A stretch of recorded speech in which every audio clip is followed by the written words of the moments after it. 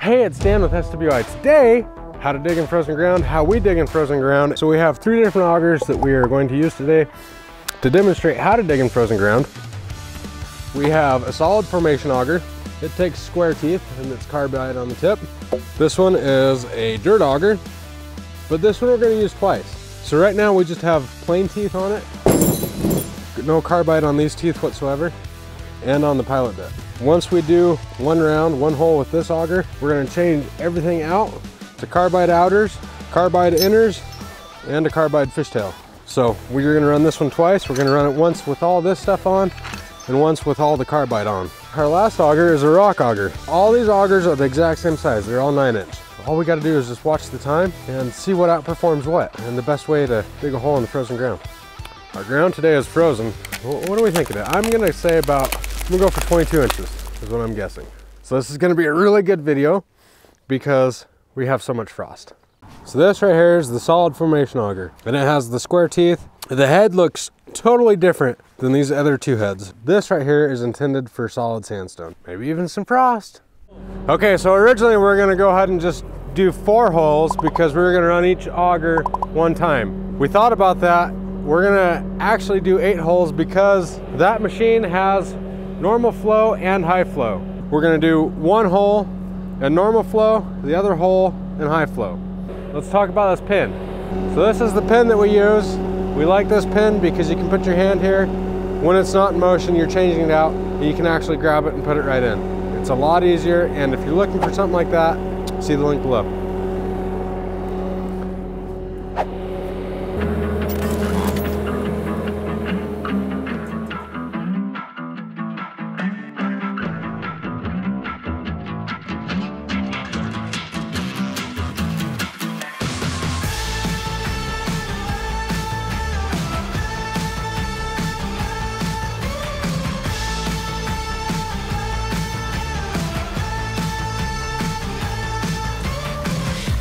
Joyride, a hit and run. I thought I loved you and you thought I was fun.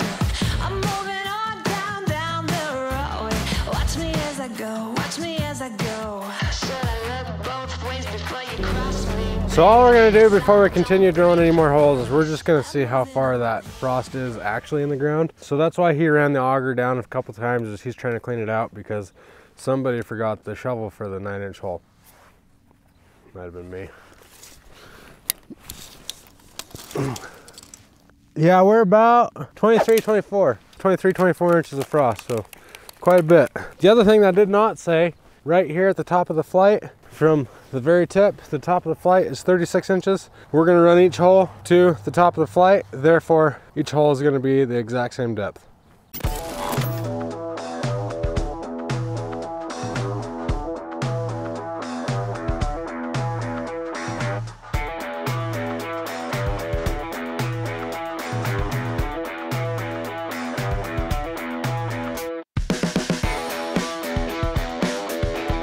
Alright, wow.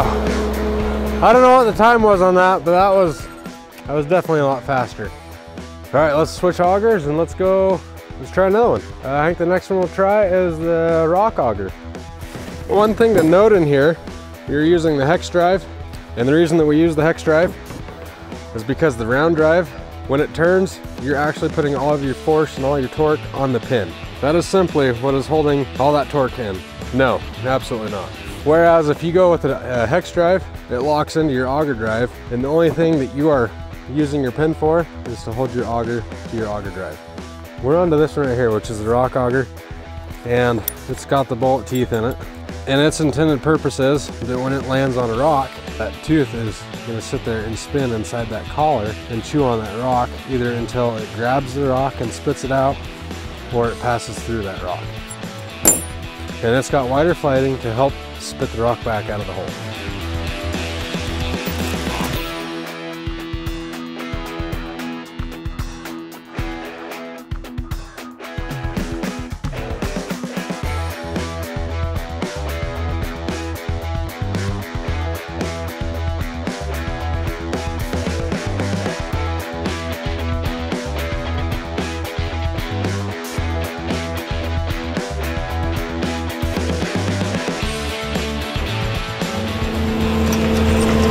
that was the rock auger on low flow or standard flow. Now he's gonna go over just a little bit more, and he's gonna drill one more hole with the rock auger on high flow.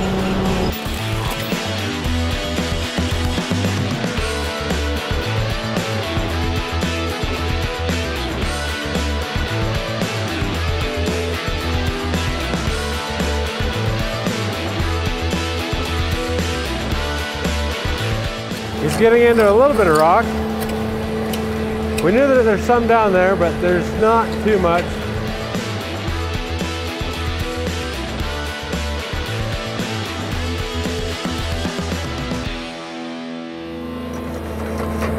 Okay, so these were our first two. This was our solid formation auger.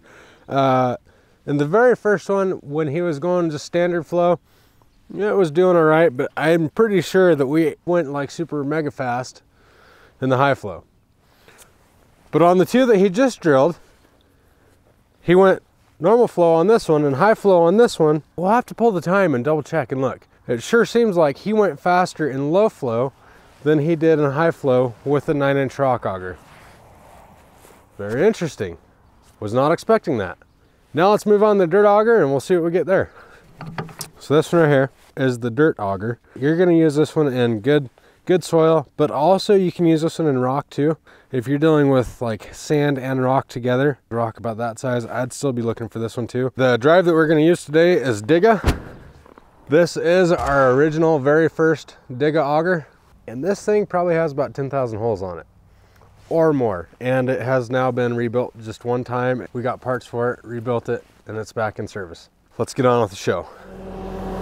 We're on the dirt auger, just the dirt auger with the plain teeth. So he's gonna go ahead and drill one hole in low flow and drill another hole in high flow. Here we go.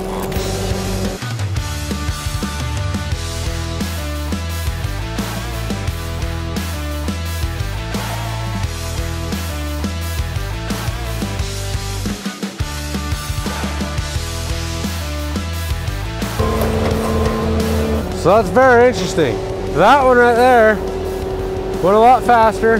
We still had the same amount of rock. We can see that in the spoils that there's some rock there.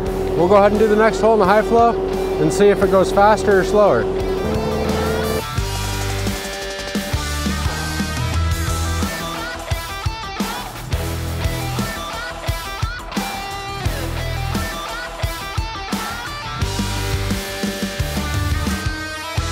That went a lot faster than these other two augers. Same ground conditions, right next to each other, right in a line. Same amount of rock, same amount of frost, but that one sure went a lot faster.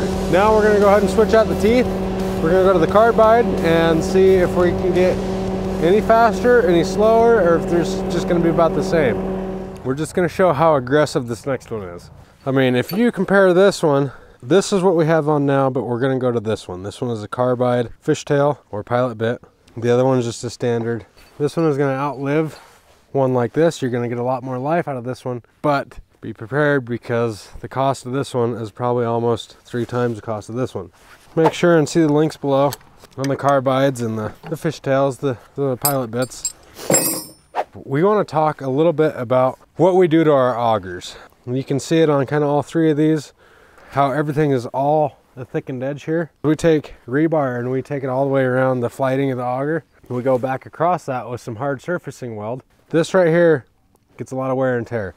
Right here we have a 9-inch auger, but we could have an 8 and then a 7 because you're not maintaining this portion of the auger and it's then turning into an ice cream cone. And what you're gonna have is you're gonna have frost heaving of your post because it's that cone shape again. So auger maintenance is very, very critical. If you haven't seen the auger maintenance video, make sure to see that video right over here. Pretty anxious to see if we're gonna go faster or if we're gonna get about the same time. Okay, hole number 1 with just normal flow. We'll see what happens.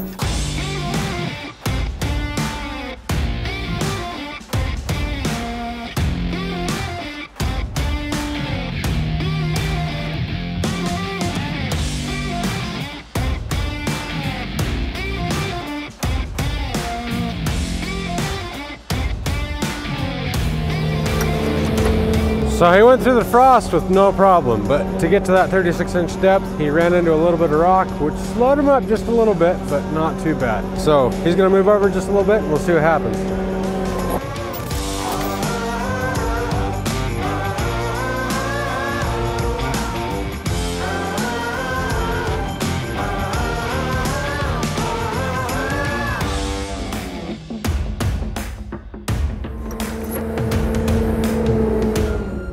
All around, that auger just makes it seem like there's no frost in the ground whatsoever, but we know that there is.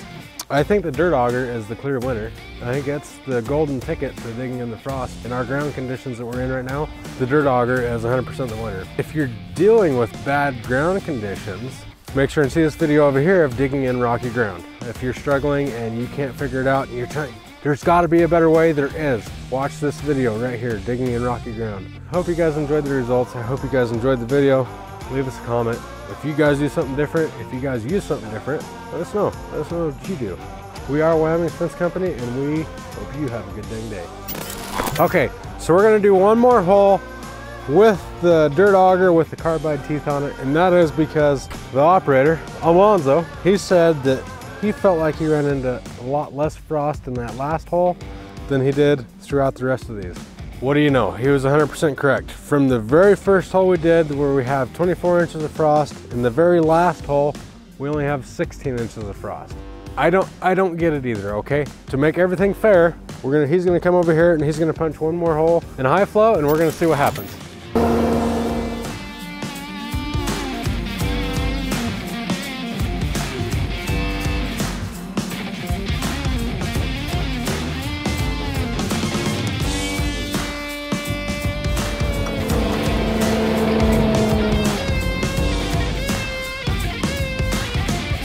Did it even make a difference?